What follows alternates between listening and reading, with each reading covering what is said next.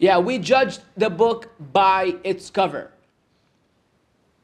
If the brother's pants are below the ankles and his beard is shaved, I don't know, he has an earring, I'm not going to say, akhi, maybe at night he is one of the awliya of Allah subhanahu wa ta'ala.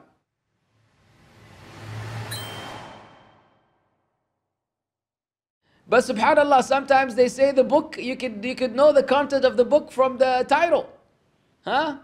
From the title. And the statement of don't judge a book by its cover is not an Islamic statement. The statement of don't judge a book by its cover is actually a statement of falsehood. It's a batil statement that negates tooth and nail the fundamental principles of Islam. If anything, we're all about what is apparent. We're all about al-zahir. We're all about what's in the cover. You don't see a bar, a strip club, and you say, who knows, maybe there's a musalla inside. Let me go inside. And when you go inside, it's like, oh, look, there are women stripping. Oh, a'udhu billah, there's no musalla here. Oh, let me run back outside.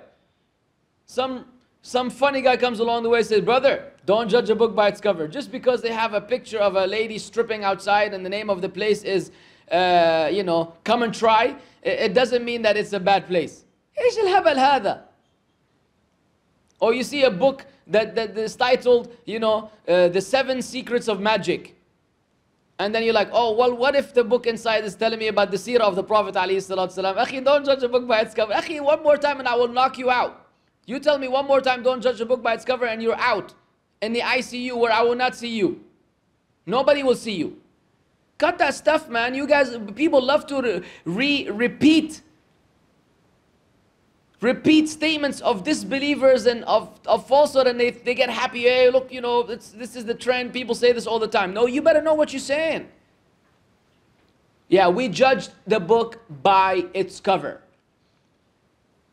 If the brother's pants are below the ankles and his beard is shaved, and he's I don't know, he has an earring, I'm not going to say, akhi, maybe at night he is one of the awliya of Allah subhanahu wa ta'ala. La ya shaykh, la.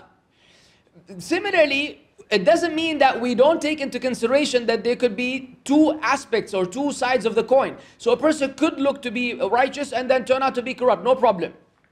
We don't judge that he's automatically from among the people of khair and jannah because of his appearance, but we definitely take that into consideration.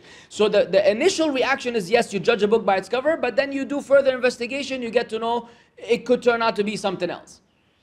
As for the apparentness of the statement, the default state of this expression, it's false. Thanks for watching this video. Subscribe and click on the notification bell. Like, comment, and share with friends and family.